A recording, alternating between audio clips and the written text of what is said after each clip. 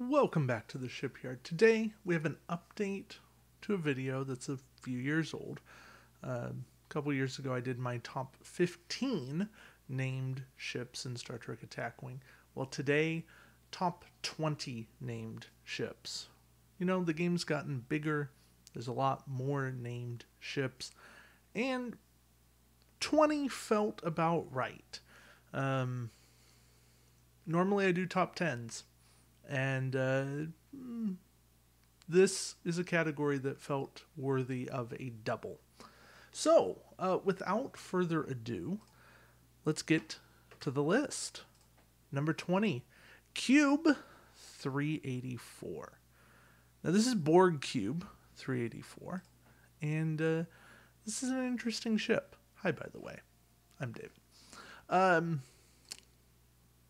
It's a 6-0-10-10. Yeah, 10-10, 20 points of durability. What's impressive about this ship is, well, it's about this big of a game piece.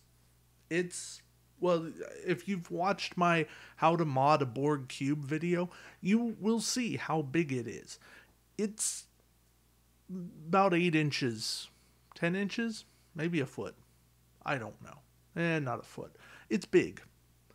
And it sits on the board, and it basically has different rules, and it even moves. But it plays differently. And that's the cool part of this. So, what this ship does, it's not the named ability. I mean, the named ability is nice. Your shields cannot be affected by upgrades from an opponent fleet. Okay, fine. It's nice to keep your shields and all. But more than that, it's got a sphere port. This model's first contacts Borg Cube. So, you can dock a ship. Notice, I said ship. Not just Borg sphere, although that is one of the more common applications. You can dock the Enterprise. You can dock Voyager. You can dock a Borg tactical cube. You can dock a lot of different things. There's a few rules for it. You can't dock another big Borg cube. That does not follow the Russian nesting doll principle. You have to have something smaller in. But yeah, this is a really cool game piece. A really difficult to find game piece. But a good one for the game. And something that that really does make a difference in your fleet. All right, number 19 is the Gressrill. Now, you might be going, what in the world is a Gressrill? Well, it's a Gorn ship. And yes, I know none of the Gorn ships actually had names in the show, but this is one that that does some interesting things. The Gorn have good weapons in the game. They have a weapon that puts a token on the board, and then you can fire from that token at all the ships within range of the token. And it's a Gorn-only weapon. They also have a few upgrades that can only go on Gorn. So in order to utilize those things, you need a Gorn ship. Well, the Gressrill is one of the best ships that the Gorn have at their disposal. Now, yeah, it only has 3 attack dice. It only has 7 total durability. But there are upgrades that exist that make this ship more defensive. Plus, it has a very nice ability. Modify attack dice step, disable a shield, cancel a hit or crit. So you're trading a shield to cancel, but you can cancel out a crit, and that makes a big difference too. And that's why the Gressrill is my number 19. Moving on, number 18 is the Vorn. Now, as you can tell by IKS, it's a Klingon ship. Well, Klingon ships do a lot of damage, and the Vorn is no exception. The Vorn has 4 native attack dice. Furthermore, when attacking if you're cloaked. If the defending ship is at range 1, you get 2 bonus attack dice. If the defending ship is at range 2, you get 1 bonus attack die. You're piling on. You get to do more damage if the ship is close to you. And that feels very Klingon. That feels like I have my sights set on my target, and that's all that I need to do in order to take them out. I love the Vorn. I think the Vorn is a great piece in this game, and it comes in the starter set. I mean, good luck finding a starter set, but it comes in the starter set. Number 17, the Enterprise A. Now, this is one that kind of a holding on.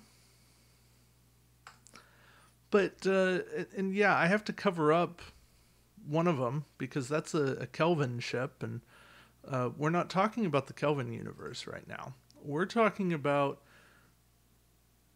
Kirk in the movies. Wait, that still sounds like the Kelvin universe. Shatner, Nimoy, Walter Koenig, James Doohan, Nichelle Nichols in the movies, the Enterprise A. So what? We're looking at the end of 4, Star Trek 5, Star Trek 6, right? Enterprise A. The old Yorktown. And it's not that this ship is 3 attack dice or 8 total durability. No, none of that's actually exciting. No, it's all in the named ability. If you have a scan token beside your ship, you get a bonus attack die, 2 instead if you're attacking a cloaked ship. This is another way of making use of scan. You get to really hit home. You get 3 crew slots, a weapon slot, which is always nice. You can add in some Type 8 phasers or upgraded phasers, go up to 4 attack dice. And you get a tech slot to kind of do some fun things with as well. I like the Enterprise A. It may not be the best ship these days, but it's a good ship. It's a ship that I still find use for. Not all the time, but at least some of the time. All right, number 16 is the AMAR, the IKS AMAR. Now this is one, you know how I said we weren't talking about the Kelvin universe? Now we're talking about the Kelvin universe. Because, well, the Klingon version of this, the pure Klingon version of this is just bad. See, what this ship does is it gets battle stations, right? And battle stations on a Klingon ship is rare. It exists, but it's on some D7s, and D7s are okay, but not great. But the AMR also does something that is rarely seen. It's got a once per game ability. When you suffer hull damage, if you are cloaked, you get to make an attack with your primary weapon. This ship only has a 90 forward arc, but that's not a problem. Hopefully, you can be in a position where you are shooting and have somebody in position to make an attack against them. Because if you don't, well, you did life wrong. Or at least you did this game wrong. But that's also where things like sensor echo come into play, lining up your shots. And the AMAR is a very powerful ship. 7 durability makes it a little dicey, pardon the pun. But it is something that's unique. I like the once per game nature of it. And I think that there's a lot here that people somewhat overlook. Number 15. Good old fighter squadrons. Now, this is a ship. I love the named ability here. It kind of falls into Winmore. But the named ability here really just solidifies how to make things hurt more when attacking a ship at range 1 if it has at least 1 damage to its hull at a hit result to your roll. It makes life hurt. Now, ideally you want to play to that. You want something like Admiral Decker that's going to do a damage, do a hull damage. So you target a ship, you hit them with Decker. Now they've got hull damage. Now your fighter squadron's instantly getting their ability, even through their shields. That can make a big difference. The other fighter squadrons are good. They're interesting. But they're just not quite the same. They all cost the same amount of points. Fighter Squadron 3 is very shifty, sensor echoey. 1's interesting to play with upgrades. But really, it's 6 that, to me, hits home, does more damage, really packs that punch that you're looking for. And that's why Fighter Squadron 6 makes my list in the number 15 slot. All right, number 14, the IRW Saran. Now, on the front of it, not an impressive ship. The Valdor class, saw a movie. It's not a great ship. But the named ability here really brings it home. Combat phase. After the ship attacks, you can do a green 2-bank maneuver. That means you can have an auxiliary power token beside your ship, and you can make an attack, and now you've cleared it, so you can do whatever maneuver you want next round. But more so, if you can attack first. Romulan Commander? Anybody? No. Okay, didn't think so. If you can attack early, there's high captain skills. You can make your attack and then move out, and you're not going to get shot. That's the best kind of defense. That's the second best attack cancellation in the game. The best is destroying your opponent's ship. But I like the Saran. It does something that very few other ships do. At the time it came out, that no other ship did. And that was do something in the combat phase. Shoot and then move. So you got to go with it. It's a solid ability. All right. Number 13, Weapon Zero.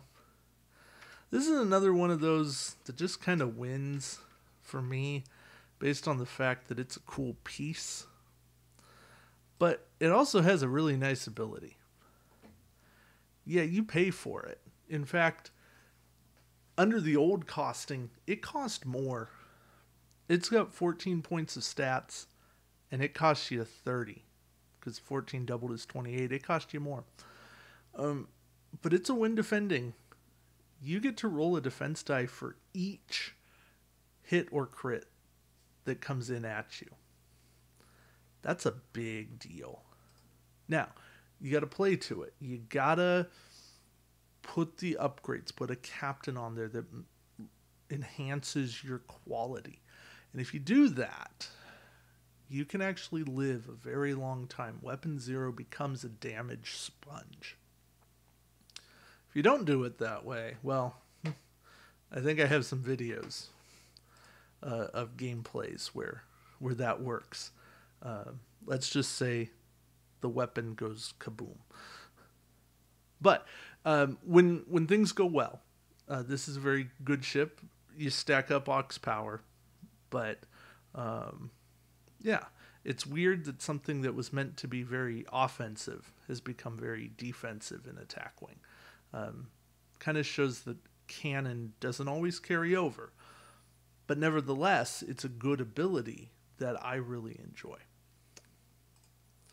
Number 12, Alpha Hunter. Now, this is another one of those ships It just is shifty. It really does alter your perception of where ships are going to end up because you just can't predict things. The Alpha Hunter is a Hirogen ship, but it's got this neat ability. After you move, you can perform a sensor echo with the one maneuver, so not just a one or two like a normal cloaked ship, but you get the one. But it's a free action, so you can move, normal dial move, sensor echo with a one, then take a target lock. Or a battle station, or whatever other action you're going to do. So it's basically, you can be here and end up all the way over here, pointed sideways. It's like your maneuvering positions change drastically with that free sensor echo.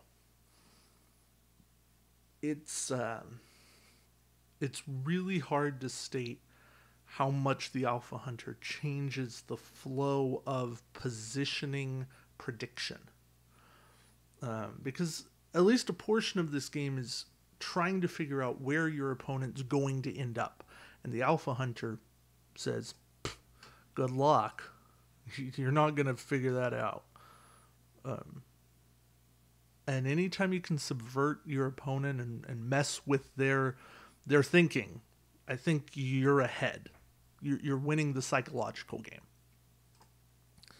Okay, number 11. Kimpik's attack cruiser. Why this isn't Kimpik's flagship, I don't know. He was the Chancellor, the Klingon Chancellor before Gowron succeeded. Sorry, words. It's a Vorcha class. 5 attack dice, all the glory of a big attack.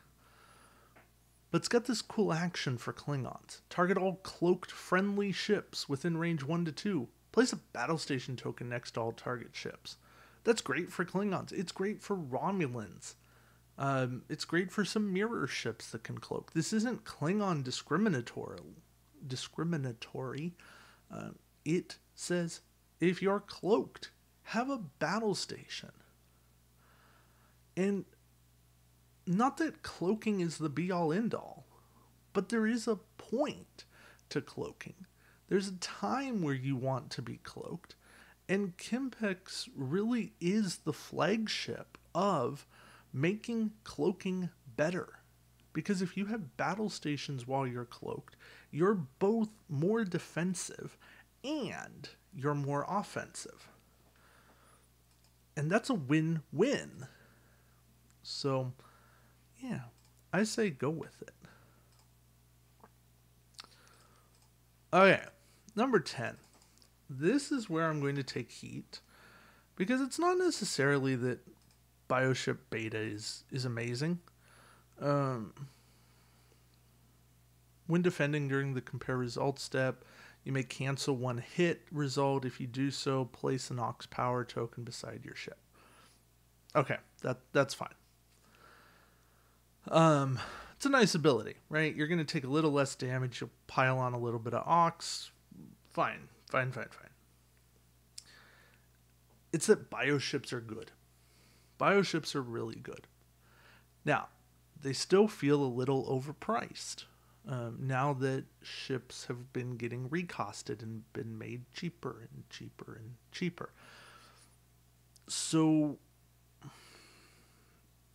I don't quite know the valuation of bioships right now. To use a financial term, nobody's buying bioships. Everybody's getting out of the bioship market. It's not a good time for bioships, so you probably don't want to be invested in bioships. That all being said, they're still a good ship. They're still a playable ship. And there's still something that you should be looking at, because they hit hard. They take punches. And almost no one's running defense die reduction. Almost no one's running shield reduction. Projected stasis field comes up. But aside from that, you end up at this point where bioships are still really good. So consider it. Number 9 is Quark's Treasure. And I could have easily put the Sakharov in here. Really consider this the shuttle slot.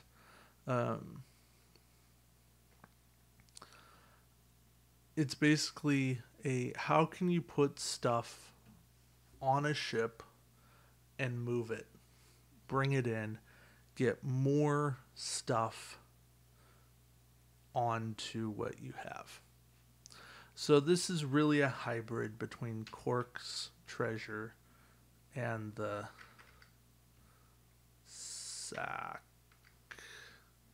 Sakharov. And the Sakharov is cheaper. It's 14 versus 16. And really with a 2-point reduction, it's kind of like it's 12. So both are fantastic ships.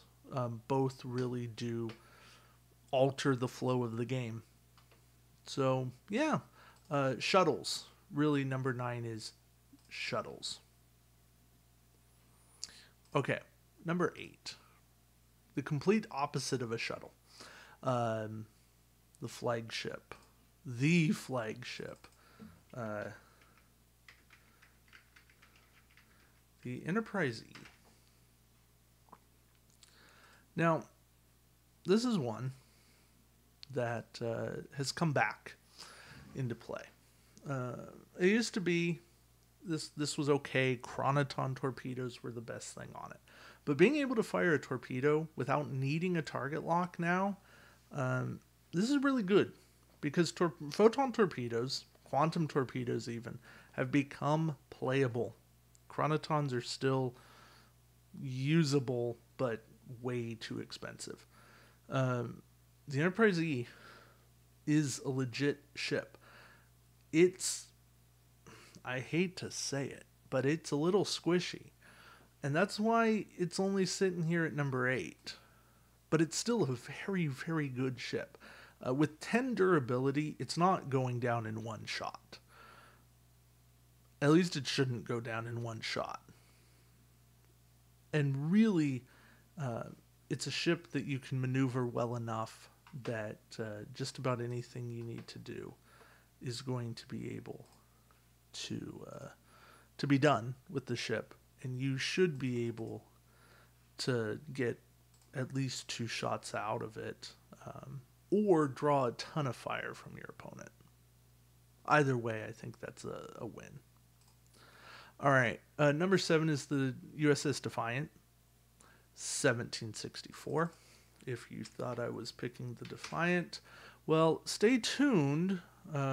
Maybe after we get the Federation faction pack, life will change. But right now, the only good Defiant in this game is the 1764.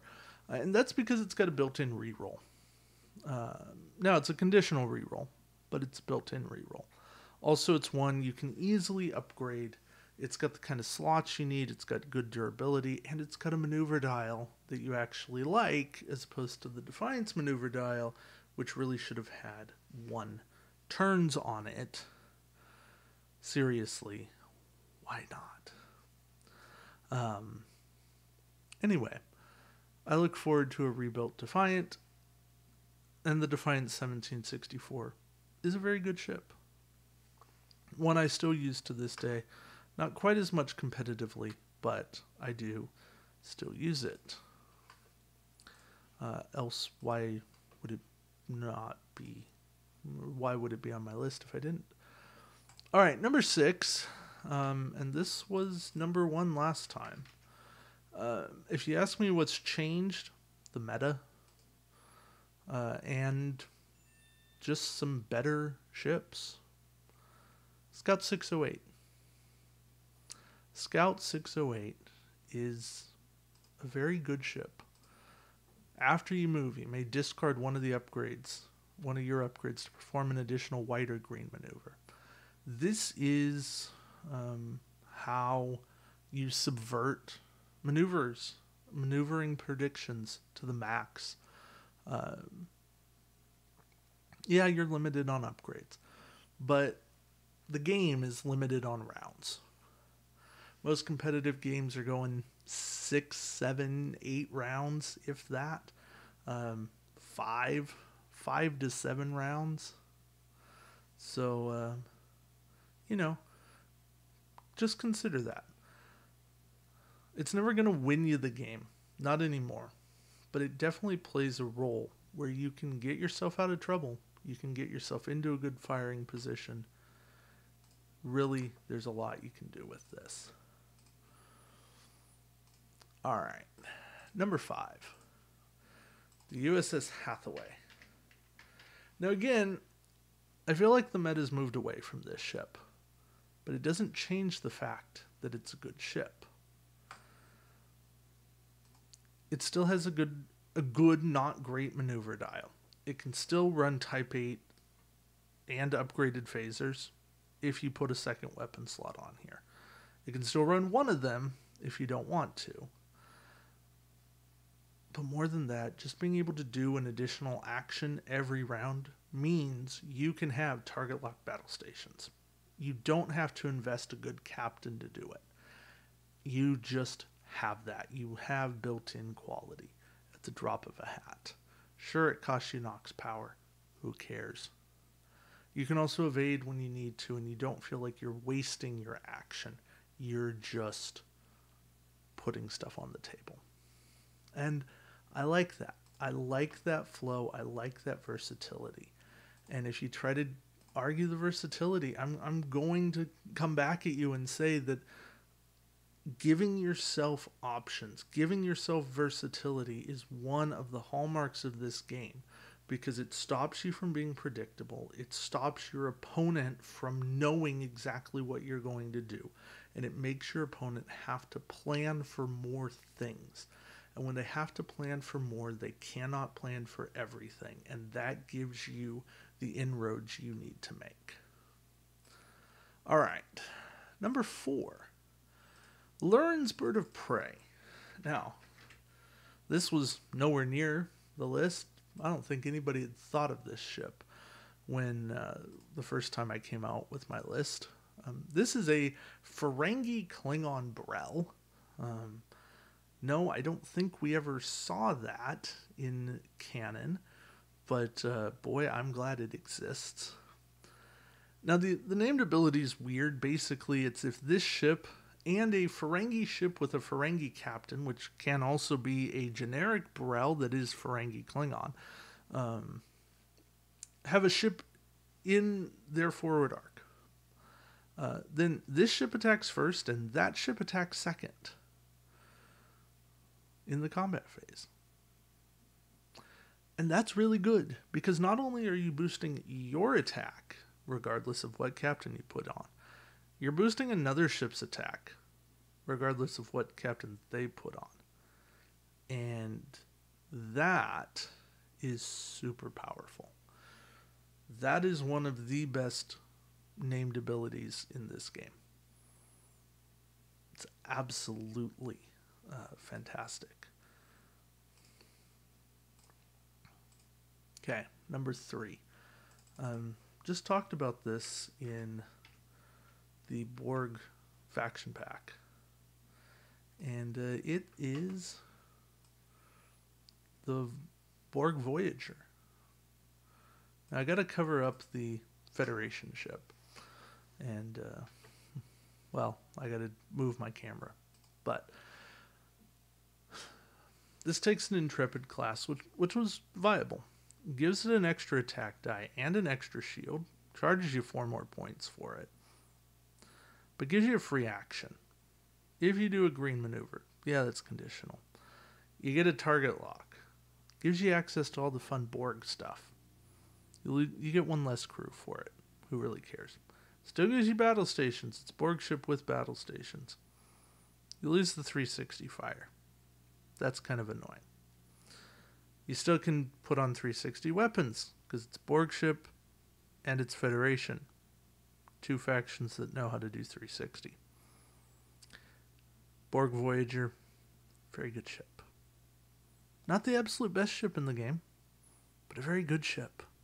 Very tough ship to kill. 10 durability with 2 defense dice, 2 evade dice. Plus good firepower. I'm not really sure what more you'd like. Borg Enterprise E? I mean, it doesn't exist yet. I'd like to see it.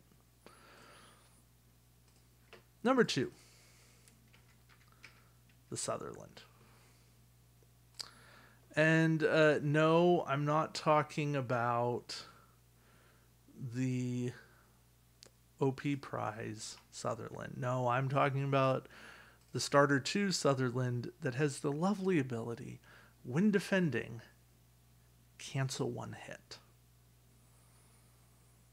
Because that ability, coupled with a little bit of crew boosting, Hood Riker, stuff like that, and a little bit of shield buffing and or a card like shield adaptation, makes this ship very, very difficult to kill.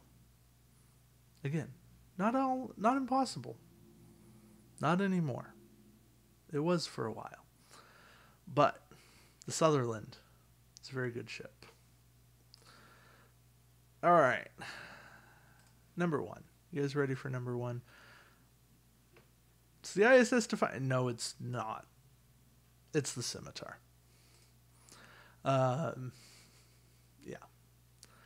It is the Scimitar. Now, why the Scimitar? It's got 6 attack dice. Well, so did some other ships. Bio ships, Borg ships. You're right. Well, it's got 2 evade dice. Well, so did some other ships. Okay, fair. Well, it's got 11 total durability.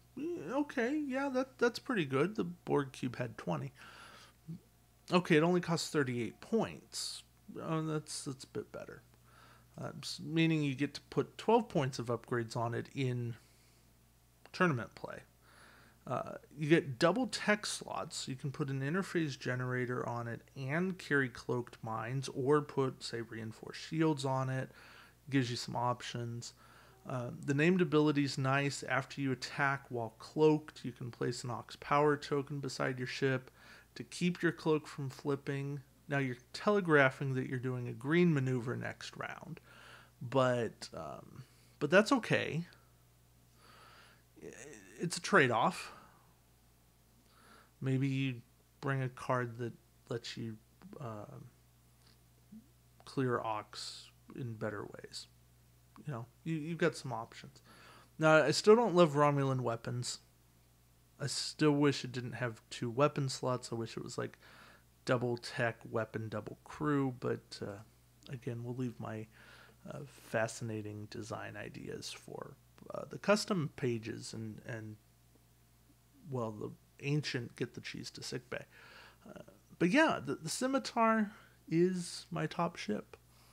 And I think you'd be hard-pressed to find a better number 1 ship. The last time I ran Galactic Madness, the Scimitar won the People's Choice vote convincingly every round. I think it is most people's top ship. And even if they had to rank ships, the Scimitar would appear somewhere in their top 5, 10, 15 ships. I think you'd be hard pressed to find somebody who plays this game, who has played this game for a while, who actively dislikes the Scimitar in any method other than flying against it, which I still think is a sign of praise for a ship. When you don't like going up against it, that means it's a good ship. I certainly don't like going up against Scimitars, but I respect them, and I respect running them, and I know that they're a good ship. So, all right. That was my top 20 ships. We'll go through the list here real quick. We had Scimitar, the Joke of the ISS Defiant. The Sutherland, Borg Voyager, Lurin's Bird of Prey. The Hathaway, Scout 608.